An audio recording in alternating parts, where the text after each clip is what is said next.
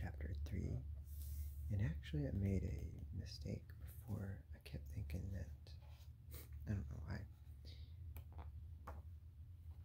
every time I said like, here ends chapter 2, I was thinking like, oh, that's the end of the parts, but I was completely wrong. We're still on part 1. Part 1, chapter 3. I really like how thick these pages are, they just sound so nice. Alright, so here we are, chapter 3, still on part 1. Treacherous Salvage. The characters escaped their endangered world with the help of Captain Sartell and her ship, the Moon Dancer, and ran afoul of an astral elf ship called a Star Moth. After surviving their first wild space encounter, the characters resumed their voyage to the Rock of Brawl. Along the way, they made a terrifying discovery, a mind flayer ship lurking among some asteroids. When it first appeared to be a dangerous mind flayer ship, it turns out to be a derelict vessel. Closer investigation turns up a single member of a pirate crew. In fact, this survivor is a Sirloin Ringer, a horrific predator disguised as a human. Alright, let's look for that Sirloin. Sirloin. I think they showed in here.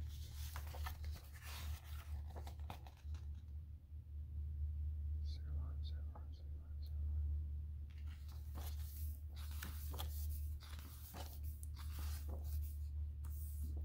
I think it's in the other book.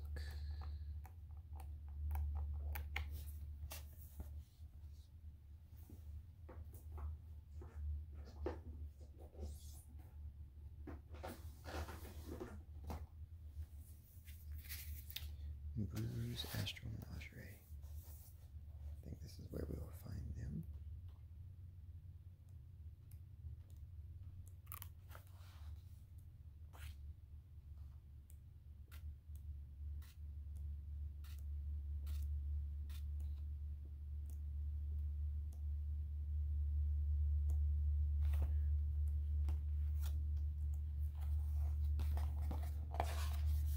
I forgot what we were looking for.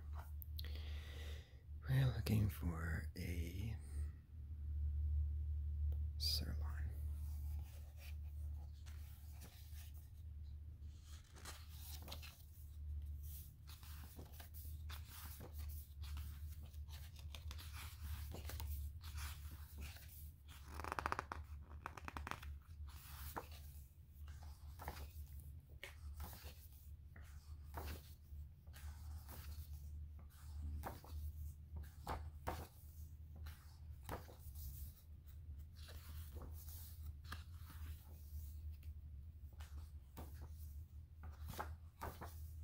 There it is, Sirloin. That's what this ugly mother looks like. But right now it looks like a human.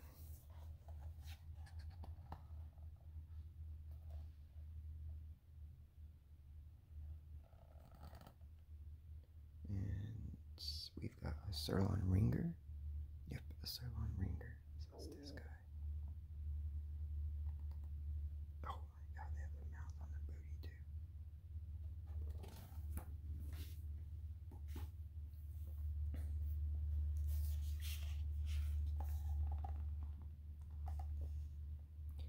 A horrific predator disguised as a human. The Lucent Edict. The vessel is the Lucent Edict, a nautiloid. After the characters sight the craft, read. As the Nautilus-shaped vessel drifts closer, Captain Sartell lets out a sigh of relief. It's a derelict, she says, pointing out its stripped weaponry and broken hull. If there were mind flayers aboard, they would have attacked us by now. Looks like somebody's already picked it over. Still, there might be something left worth salvaging. The sensory input provided by the Moondancer's spelljamming helm interfaces in a special way with Flapjack's advanced telepathy, enabling the flump to sense the presence of a telepathic activity on nearby vessels and making the flump a sort of early warning system in advance of encounters with mind flayers and their ilk. The Nautiloid makes Flapjack uneasy, a feeling that stems from the presence of Sirlons on board of it. At the same time, the Sirlon's alien mind trait confounds the flump's advanced telepathy. Flapjack has a vague sense that something is aboard the derelict vessel, but can't say what. He shares this information with Sartell and any characters with whom he has forged a close bond. So maybe like a spellcaster. Captain Sartell orders Flapjack to bring her ship alongside the vessel while she designates the characters as a boarding party, instructing them to kill any hostile creatures they encounter. If the characters balk at exploring the Nautiloid, Captain Sartell sarcastically apologizes for interrupting their pleasure cruise, and wonders aloud whether they'd rather stay back and swab the decks while she does all the hard work. If the characters still refuse, Captain Sartell makes good on her threat and boards the vessel herself in search of Salvage. When she doesn't return, Flapjack urges the party to go and find her, refusing to leave the Nautiloid behind until they do so. Benotto Kralazar.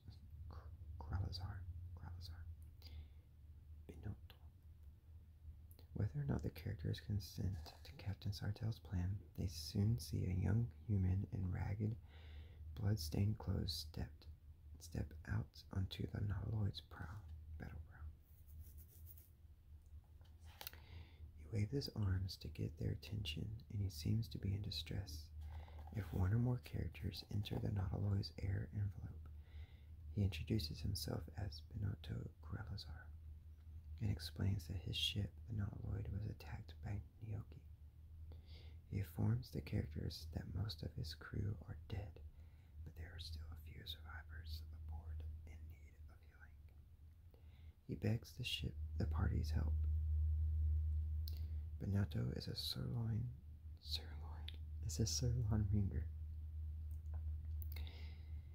a descendant of a group of Sirlons that traveled with the Lucent Edict's original Mind Flayer crew. The Mind Flayers were attacked and wiped out by Githyanki, who disabled the Nautiloid and left it adrift. Human pirates found the wreck and tried to plunder it, unaware that the Sirlons left behind a hidden clutch of eggs. After hatching from their eggs, the juvenile Sirlons began preying on the pirates, killing several of them and forcing the rest to flee. One of the Sirlons then assumed the form of the pirate named Benotto Kralazar and has since been using the disguise to lure other victims onto the Lucent Edict. If the characters aboard the Lucent Edict, Benotto shows them around the ship while he spins a tale about his crew's harrowing encounter with a group of Nioki. The tale is not entirely fanciful. A band of Nioki did recently board the Lucent Edict in search of Salvage, but they retreated once they realized the Nautiloid was home to a bunch of Sirlons.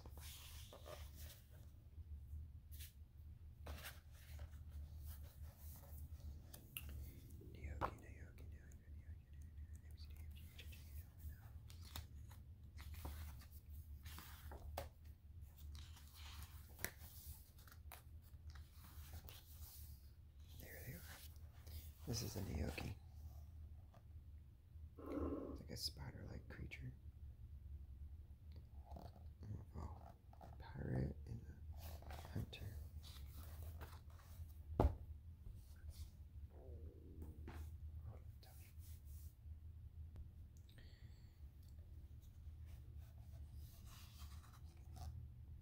Exploring the Lucent Edict. Use the Nautiloid deck plans in Chapter 2 of the Astral has 228 points. The Nautiloid is also missing its Spelljamming helm in its ballista, and its mangonel is broken.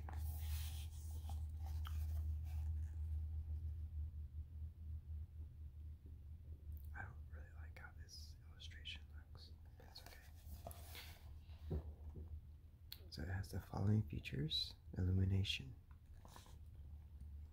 All areas in the ship are dimly lit by flickering bioluminescent orbs mounted to the walls or hanging from the ceiling. Removing an orb from its socket causes the orb to go dark.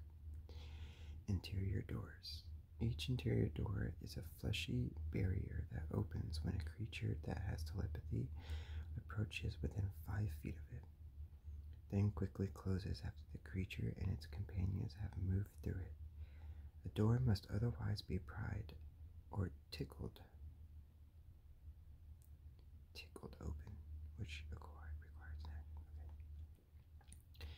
The following locations are depicted on the Nautiloid deck plans. Locations that are not described below are assumed to contain nothing of interest. You have a captain's chair. An impressive chair is posed at the end of a catwalk, so its occupant can look down onto the bridge floor. Green glowing maggots crawl over the chair's current occupant, a headless mind flayer corpse. A Githyanki knight beheaded the Nautiloid's captain and took the head as a trophy, leaving the rest of the corpse slumped in the chair. It's starting to rain a lot.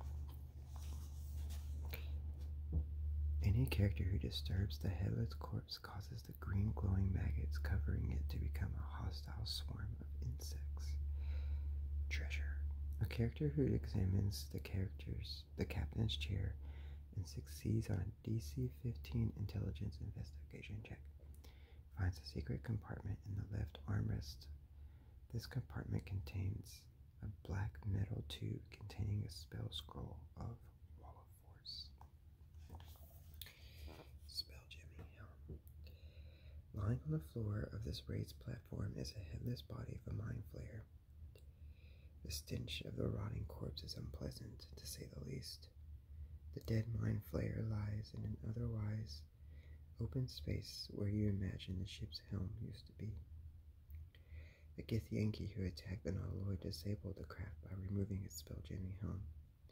They took the head of the dead mind flayer as a trophy. Lying on the deck near the dead mind flayer is an Ewan stone. The stone currently holds a single casting of the shield spell. So let's look for our Githyanki.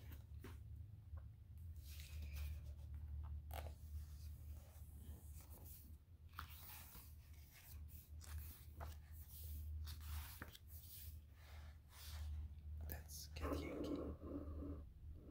They kind of look like orc elves or something to me. But you have a buccaneer, starseer, and a xenomancer.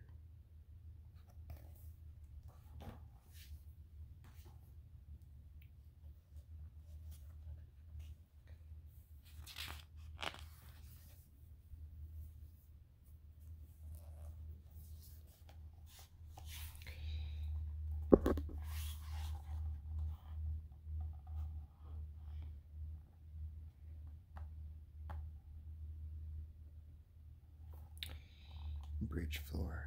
The Nautiloid's bridge has a high ceiling. Stairs ascend to a forward observation deck, and toward the stern, a ladder climbs to the top of a balcony. 4 sirloins hide in the shadows under the 2 flights of stairs that climb to the observation platform. These sirloins, dang, I gotta quit saying that. Sirloins attack to kill. If Benotto is present, he helps his fellow sirloins.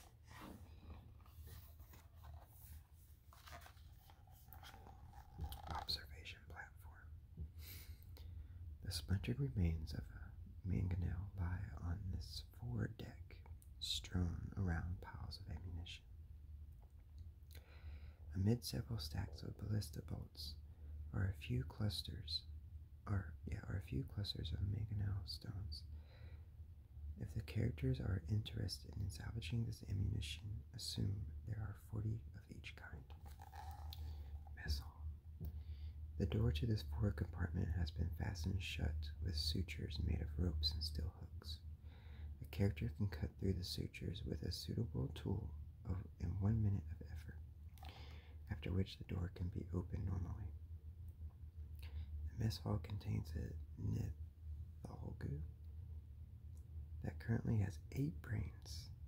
Alright, let's look it up. Nithalgu.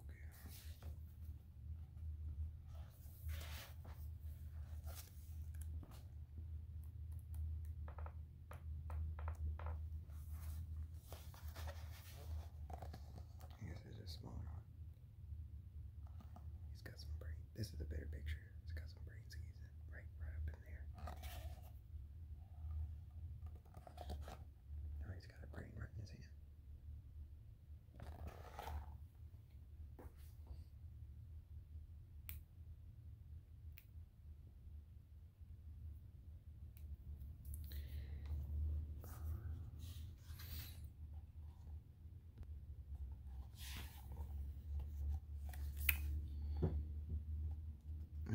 He has 8 brains. The Nithalgu, kept as a pet by the Mind Flayers, evaded the Githyanki by using its invisibility spell. But it was later trapped here by the human pirates after it killed one of their number. If a character approaches within 10 feet of the sutured door, the Nithalgu calls out for help in common, begging to be freed. He pretends to be a human pirate named Jasper Graves and claims to have been trapped here by the aberrations that murdered the rest of the crew. The Nithalgu knows that Sirlons have killed the other pirates and warns the characters about this if they haven't already discovered it for themselves. If the characters ask Benotto about the Nithalgu story, he dismisses it as a fabrication, explaining that Jasper is a brain-devouring apparition and that the characters shouldn't trust a word it says, nor should they free it. I like that idea because now the characters, they don't know that Benotto is not an actual human, and they don't know that Jasper is not an actual human. And both of them are trying to trick the players. So it could be up to the DM as to who, maybe like one of them will actually decide to help the players against the other one. And then maybe at the end they'll still betray the players because they want to kill them. Cargo hold. Oh no. This cargo hold looks and smells like a slaughterhouse. Bodies lie strewn about the deck, and the floor is stained with blood. Most of the bodies appear to be human, but one is an arachnid form with an eel-like neck and head that lies as motionless as the others. If the characters follow Benotto here, he tries to split the party at this point. He invites 1 or 2 characters to accompany him to Area 4, where their sirloins lie in wait, while suggesting that the remaining characters stay behind and search the cargo hold.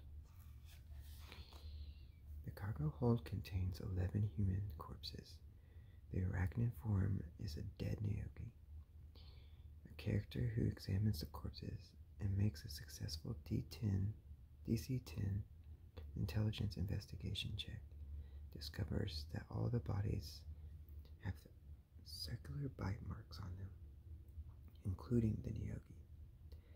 Although several scimitars and crossbows are scattered about the room, the corpses show no evidence of having been struck by them. The bodies are in varying states of decay.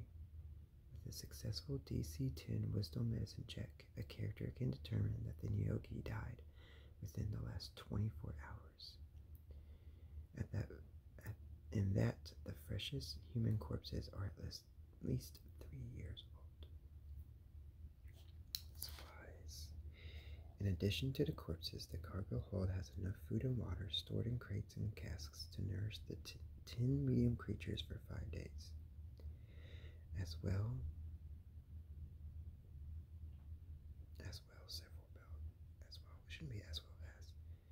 several barrels of pickled brains floating in brine, food for the mind flayers. Treasure. A search of the human corpses in the cargo hold turns up a total of 23 gold pieces and 117 silver pieces in loose change and a bloodstone ring worth 50 GP. 17. Cell block.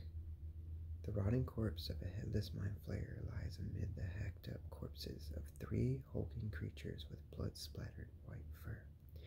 The condition of the corpses suggests that something or someone has been feeding on them. Githyanki warriors slew a mind flayer and its 3 Quaggoth thralls, then claimed the Illithid's head as a trophy. The corpses are slowly being consumed by the Quaggoth in Area 19th, who survived the Githyanki attack, hiding. Characters who take time to search the bodies find something of value. The cells used to contain 9 prisoners. The Githyanki liberated their kin and put the other prisoners out of their misery. Characters who search the cells find the remains of 3 humans, a dwarf, a Hadozi, and a plasmoid. Treasure. The beheaded mind flayer wears a +1 breastplate embossed with tentacles. That's cool. Storage. A terrible stench fills this compartment, but the flickering lights can't reveal its source. You do, however, hear heavy breathing. A Quaggoth hides around the corner on the starboard side of the compartment, out of view of the doorway. Fearing capture, it attacks any creature that enters the compartment. Stench. Once the Quaggoth is dealt with, the characters can track down the source of the terrible stench. The putrescent, mostly eaten corpses of 5 sirloins hidden under a staircase that climbs to the battle deck. Within these foul remains are dozens of gelatinous marble-sized egg casings left behind by the sirloin worms that hatched from the eggs. Neogi Raiders. The Neogi Raiders that made an abortive salvage attempt on the Lucent Edict didn't go far, reasoning that other ships might be attracted to the drifting derelict. The Neogi piloted their craft into a cluster of nearby asteroids and waited. The Neogi watched the moon dancers approach with interest, waiting to see if the characters board the nautiloid. Once the characters leave the Lucent Edict and return to their ship, the Neogi spring their trap. Just as you are making ready to leave, a dark shape glides across the face of a nearby asteroid. It is another ship. The new arrival resembles a giant spider, complete with long, delicate legs and web-like rigging. Starlight gleams off its metallic hull as it creeps silently toward your vessel. "A night spider," shouts Captain Sartell. The Neogi were using this hulk as bait, and we've flown right into their web. Here ends part 1 of the adventure. Each character should gain a level before the next session. So there we go. That's the end of part 1. So we had Chapter 1, Astral Rain, where your homeworld is being attacked by the crystalline vines. Then we've got Attack of the Star Moth, basically when we get off of the planet, of our planet, and going towards the Rock of Brawl. We get attacked by some astral elves. after dealing with that, we came across a nice little nautiloid derelict ship that had some enemies on there that were trying to act a little different. And then we're going to have chapter 4, which is starting the start of part 2.